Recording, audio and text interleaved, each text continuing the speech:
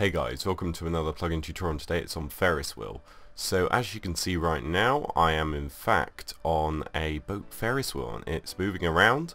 You can change so many different things about this plugin when you create a brand new Ferris wheel. And as you can see, there are 20 different boats here and it just went round again. It's a really awesome, unique plugin that I haven't actually seen before. So let's get into it. So if you /Ferris wheel, that is the main command. That will show us all of the different commands.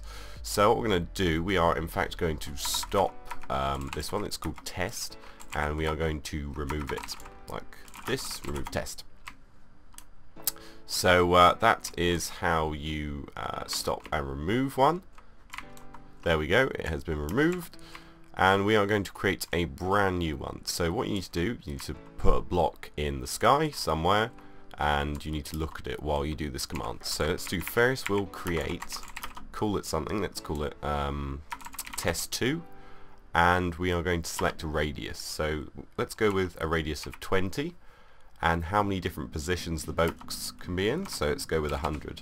I would suggest having a sensible radius. Don't have it too low or too high, or you may have issues. Obviously don't put 1 because that won't work. But make sure you have a nice value like 20, 30, 40, those would be very good. And then the number of seats, i.e. the number of boats. So let's just go with 20, that's a decent number as well.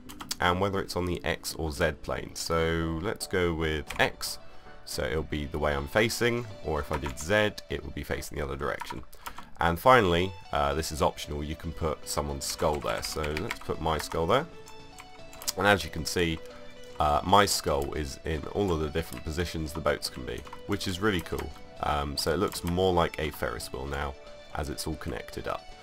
And obviously you can get in a boat, maybe you could build a platform beneath it or something, and then you can do Ferris wheel start the ID, which is test2, and how many ticks. So tick speed is going to be 20, and we will slowly but surely go around.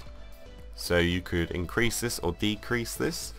Obviously if you put a stupid value you may have issues, and as with every plugin, if you do get errors in the console, the best method to fixing those is by messaging the developer, not posting in the comments.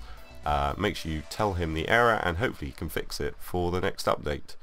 So that is the plugin. It's really awesome. You can download it for free off of Spigot. Subscribe, like, comment, and I will see you next time.